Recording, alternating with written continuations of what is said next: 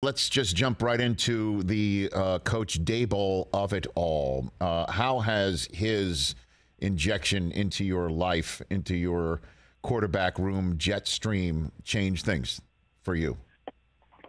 Yeah, I mean, it's been fun working with Dave. He's brought an energy and enthusiasm to the whole building. I think the guys have really grabbed onto and appreciated. But it's been fun working with him. He's a energetic guy. He's got lots of ideas, and he's always on. He always wants to talk football, wants to get on the same page and think about something we could, a check we could make or something we could do here or there that would help us out. And it's been fun working with him. I've learned a lot. Do you have an example of him coming in and showing you something that you hadn't seen before, or something that turned a light bulb on over your head in a way? You got an example of that to pass along, Daniel Jones? I don't know if there's a example. I mean, I think early on in the spring I realized, as we were practicing against our defense and just installing the offense, how quickly he wanted to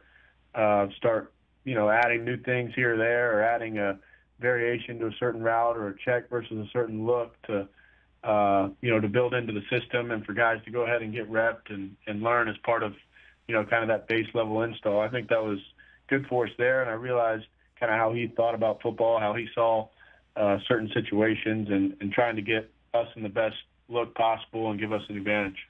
Well, I just know Daniel Jones from talking to my friends and who live back out east where I grew up, right around Staten Island and all the other 5 boroughs in New Jersey, is the decision to go for 2 in week 1 was so jarring to the Giants fan base. It was so audacious and risky, but also aggressive, that it invigorated them, and the fact that it obviously worked out was even better. What was it like for you when walk me through that moment when Brian Daboll, you score the touchdown to essentially tie the game, and he's like, "And we're not tying, we're going to go up, we're going to go for 2." What was that moment for you, Daniel?